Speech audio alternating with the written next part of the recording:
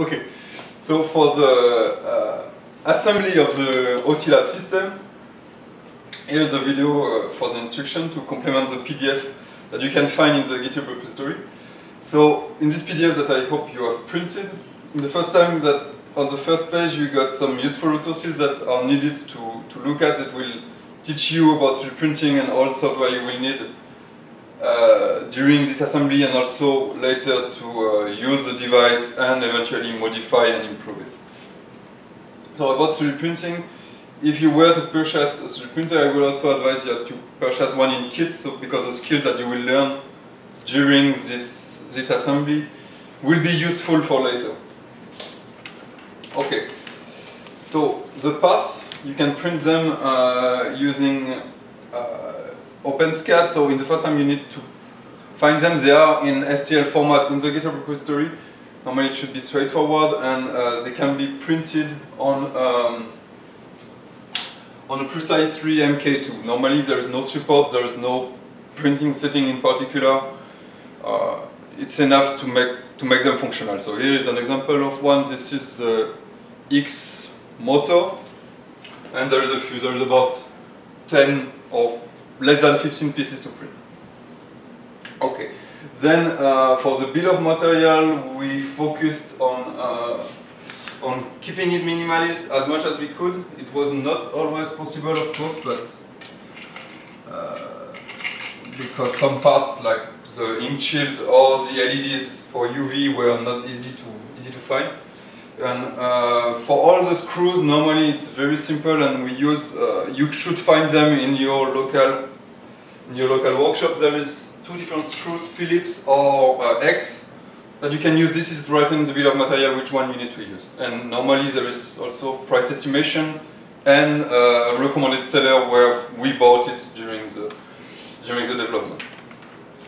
Okay, first part is the frame. So I will not make the assembly here. I have it finished because it take about 30 minutes, 1 hour to make it. And during this assembly, there is the nuts that you need to put in the good position. So to know where are the good positions, the best really is to use the OpenSCAD file and to use the full view module with the frame argument, which will give you the 3D view, and then you can turn around and really see where you will need later to put a screw, and then where you need to put a nut here. So here they are a little bit everywhere. It's finished. And this aluminum profile is, I find it very, very nice strategy because it's stiff, it's really strong. Okay, here it is from the frame. The y-axis. Now we have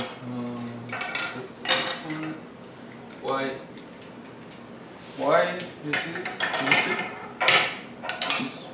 It's good here. Okay.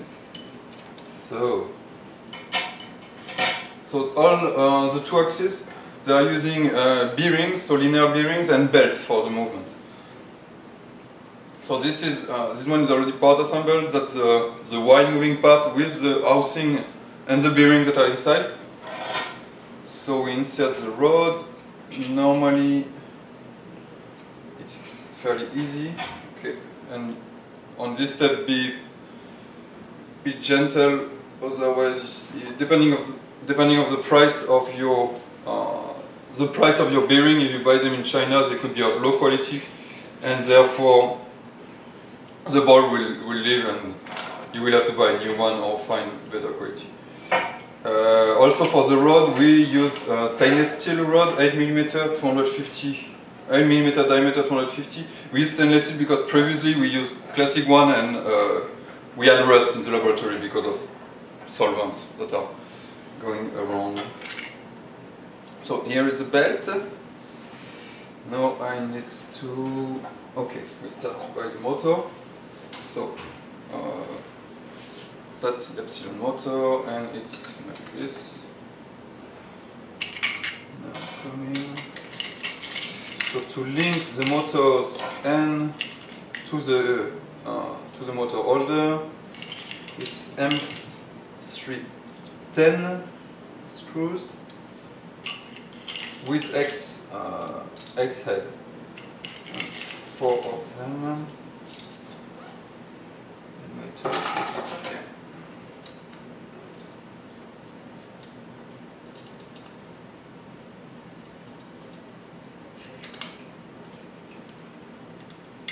So I already put the pulley on the system. You can see the position of the pulley here. Normally it's no.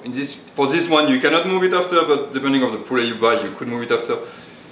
Anyway, there is a big chance that you will end up at the beginning to mount and dismount the device for the calibration or to make it better. The epsilon end now. In this case we need to put, so I need to think on, this one is going like this, and like this, and then below this, so this one with, this piece will hold the belt to the epsilon moving. And there is a sense to put it. So in this case, really again look inside the OpenSCAD folder to see how it's done. So it will be like this. Yes. And again, you will probably have to dismount it one or two times to get it straight. So the screws here. Perfect.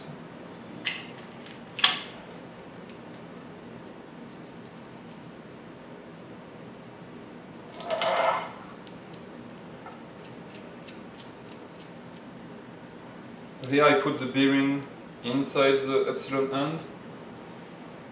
You can see it here now, and the bearing is inside. Well, we don't see it, but here it is. And it's held by the M3 screw. Now we go back the other way. The belt around the pulley in the motor, and we go here, and it is like this.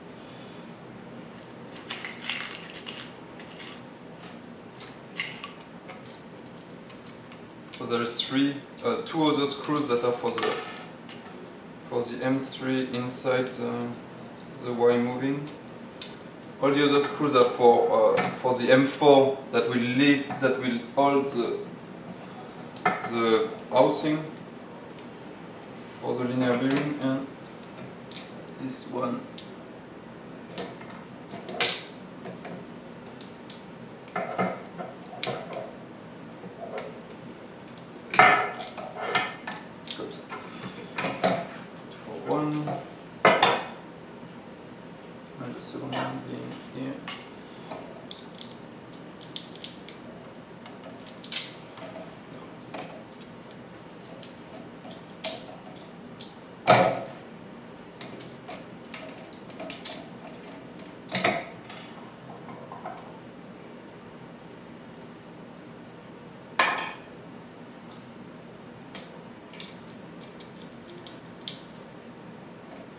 normally here, the belts are not tightened, so this part could be done once the system is in place.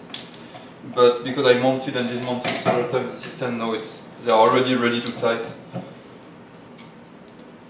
It could depend. It's not so complex, if you know.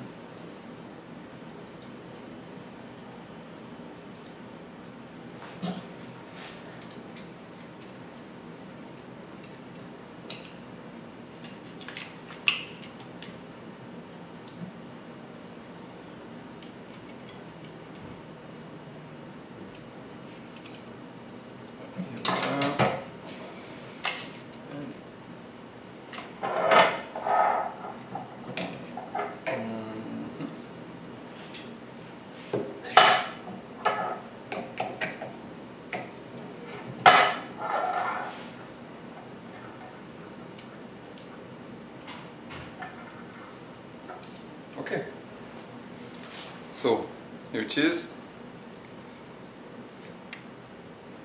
here it is, and we can see that it's straight.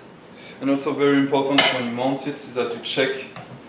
We'll check it later in the machine, but we check that it's moving without friction. This is very, very important. If it moves with friction, you will have problem later. Your motor will simply not move. Okay, that's for this part. And then we have also the end stop. So end stop is to tell the machine at the beginning of the run of analytical step. The machine will move, look for the zero, so she knows where to go in the next place. And when you will tell her to go in position 5 cm in one axis, she will be able to go exactly in this position. So we assemble later to the frame. That was for the x-axis. Oh, and also, sorry, something I didn't show. That so this is the epsilon moving, and we have also the plate holder. So this plate holder is versatile. We have different design in the OpenSCAD, and you can still modify it for 5 by 10 plate, 10 by 10 plate. And here we have some little magnets that are inserted inside. So the dimension exact of the magnet is in the bill of material, and it will directly come here. And we have some arrestor here and inside, so it's fairly elegant to put it in and out. Here it is for the y-axis. Now we shift to the x-axis. I think I've got everybody. Yes. So my belt, a few screws. I should get this one. So when you mount it, for the epsilon axis is okay when you mount and dismount, but for this one, it's not. So what I cut was just a zip tie. This is what we use in both cases for tightening. So we use a zip tie, and it's simple. It's cheap. Someone could find a better solution, but it's working. So now, firstly, the epsilon end. Where is my script? So M330, I think M320 could work also. So the bearing, 623 bearings. I got them in, and they are blocked. And just get the bolt in the other side, and I'm good to go. So I don't tighten completely all the bolts during the presentation to go faster. That's for the end. This for the motor. So it's the same principle. There is a direction to put the cable in the good direction. Once again, worst case, you will dismount it and do it again to put them in the better one. So they need to face up like this. And again, M310 screws.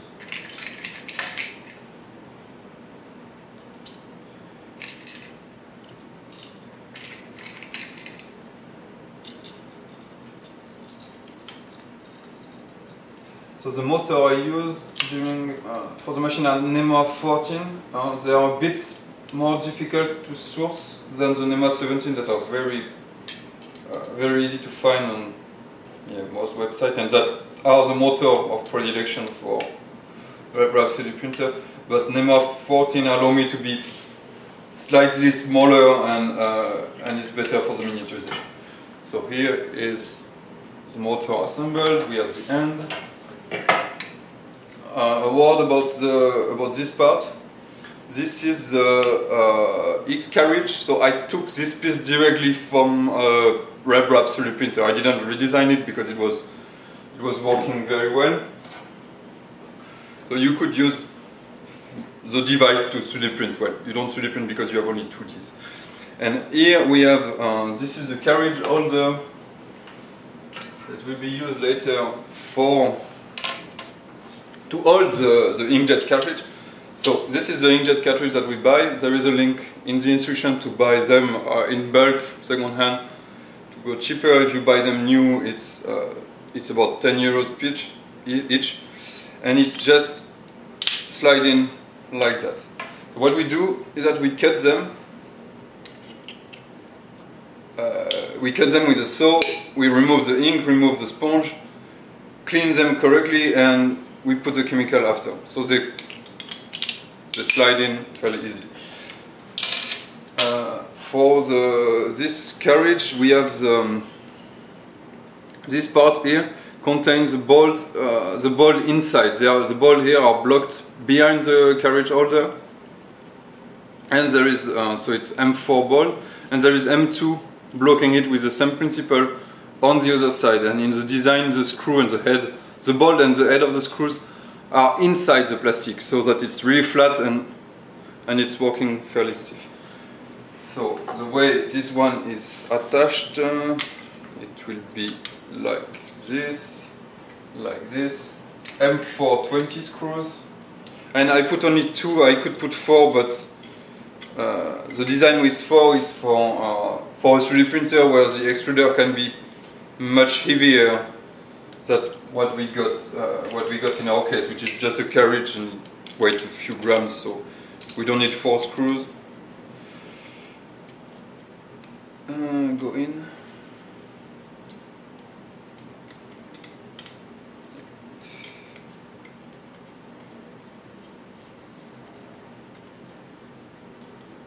And now it's attached. Okay? So, link everybody. Again, we take our rods, put them delicately in.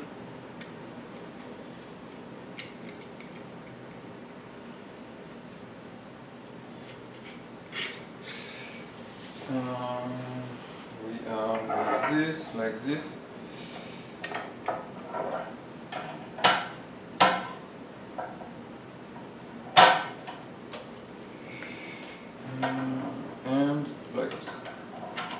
So before the belt, here is the system. And now I will attach the belt. So the belt and belt tightening is always something tricky in my opinion. Okay, so you go here.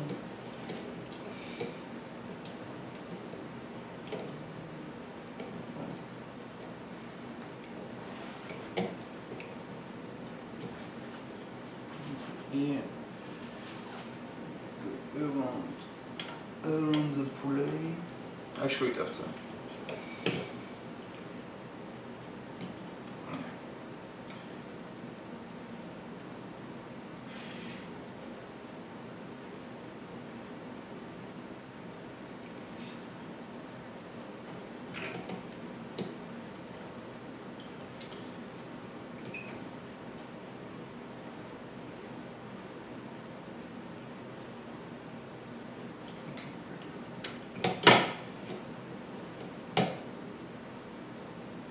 I didn't cut it, and here we have a system like this.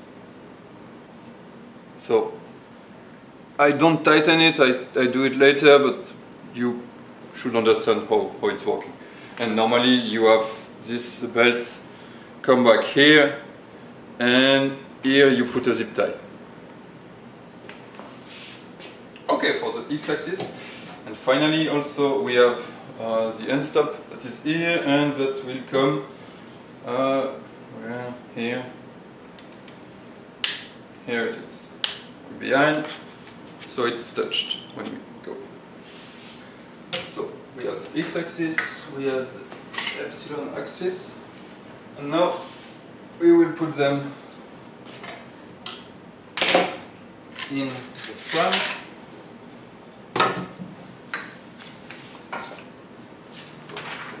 Done assembly. So let's start with the epsilon axis, which will go. So there is a direction here.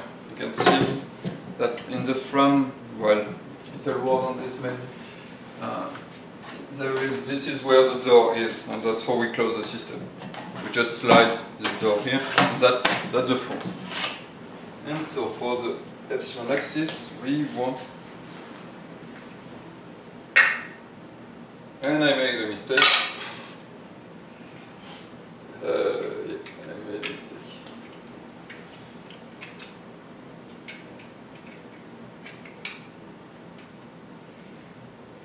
I put the X motor in the wrong direction. The epsilon motor in the wrong direction. Here we are, and it will go like this. Afterwards, we take, I think those are,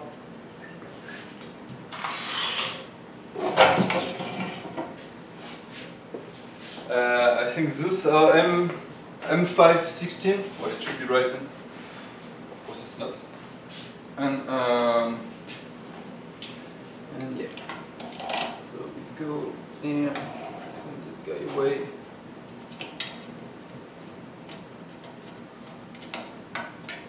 Okay. And it's this, I did it yesterday, so they are well, the nuts are well placed, hopefully. It could be a bit difficult also, nothing cannot be done. Yeah, but this one is not.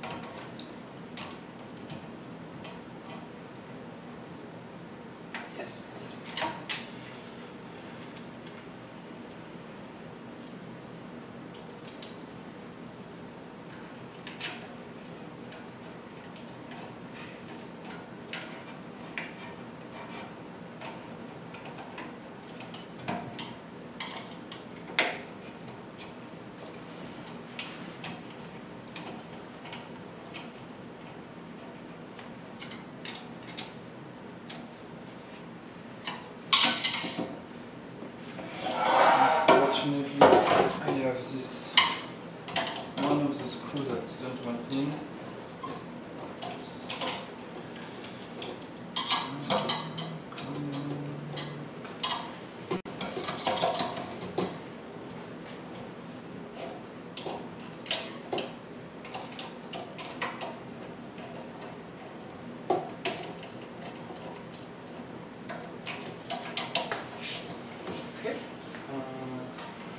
And the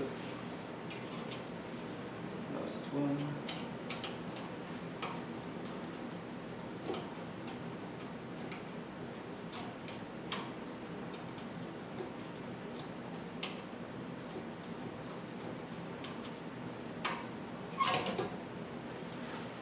Here we are. So it's in place. And it's moving, it's not so great here. And we hit and stop, there is no friction, and it's working. Here is for the epsilon axis, now the x1, go like this,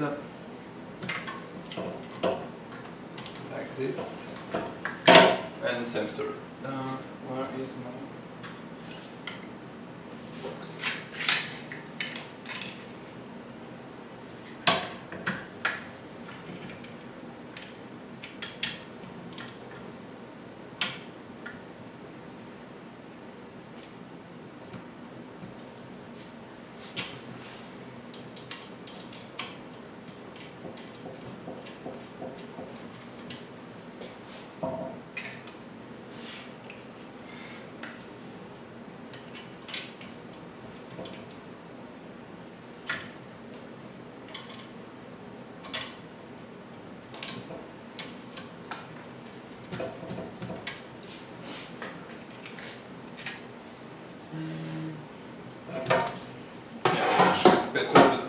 I will be in front of the camera maybe.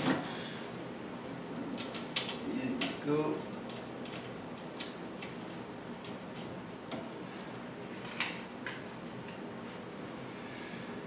And here.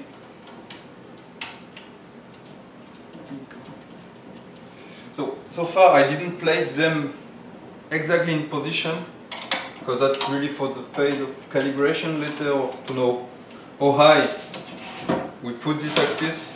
I will just put it as high as I can for the moment, or and it's somehow not well. Okay. I'll just put them here. The idea in height for the x-axis is to be as close as possible from the plate, because if you, with the inkjet, if you are too high, you don't, you got more satellite drops and the printing is less sharp. So this is when normally we do the tightening for this one, and it's just like this.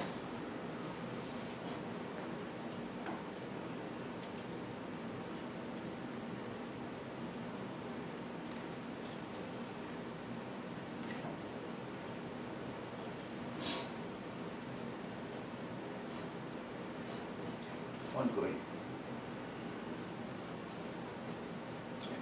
And we fix it with a zip tie at the end. And now it's tight. I don't fix it yet, it's very tight, it's very good. And it slides without friction again.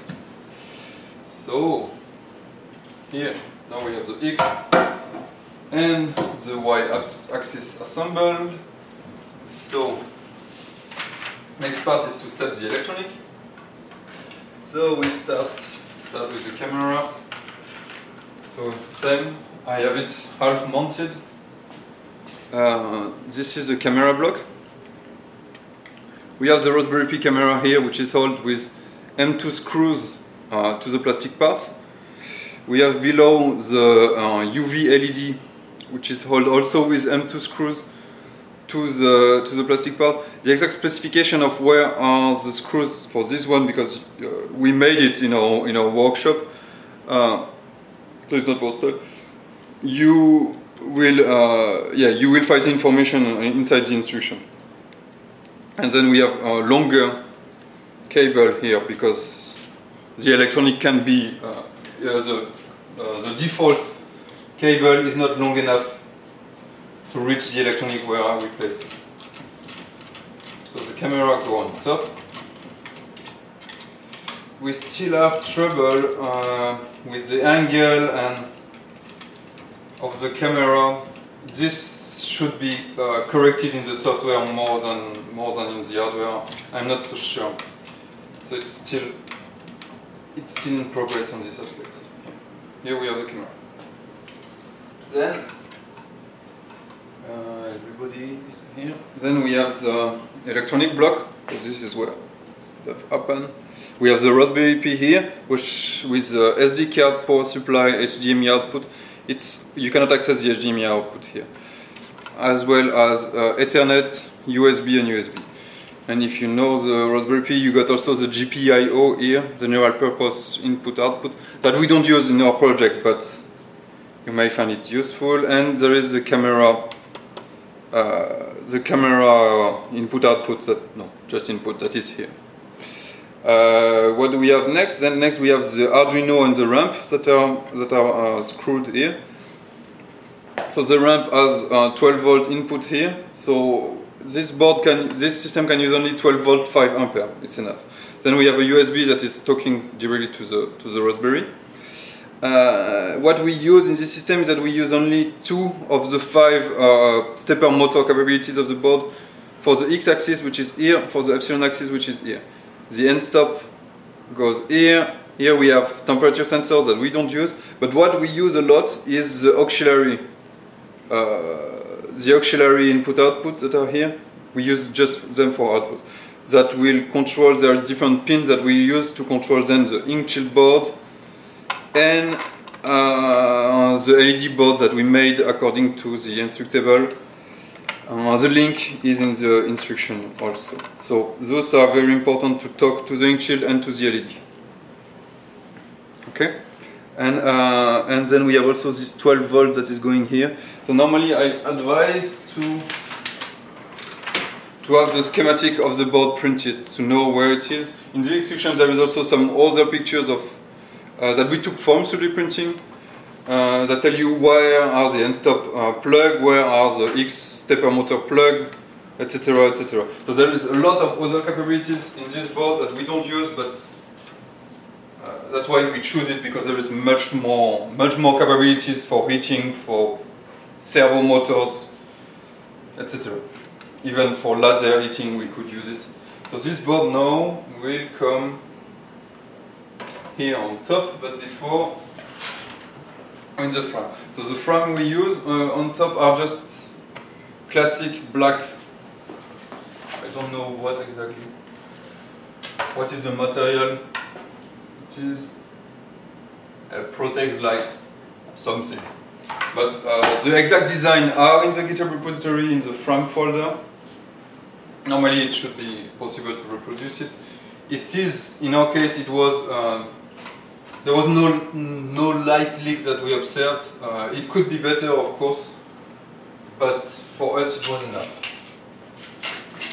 So I set this up, and here we have just a little in both. We have a little opening here and here that for the cable to pass. It's a 2x1. It's a bit tight, but that's enough.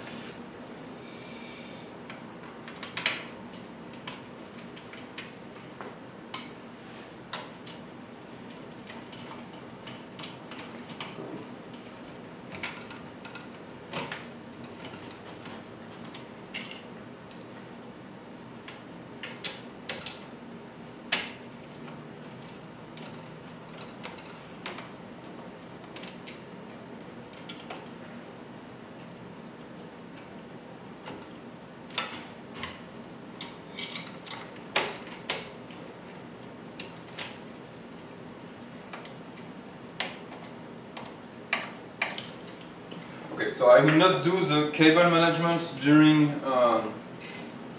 this video, because there is other pictures and instruction inside the PDF. So it's normally enough, and I will put a nice picture of the cable management once it's finished. But you get the idea. I will not also close the other file, because you also get the idea. And here we have the system finished. And well, as finished as we can go. Thank you. 1, 2.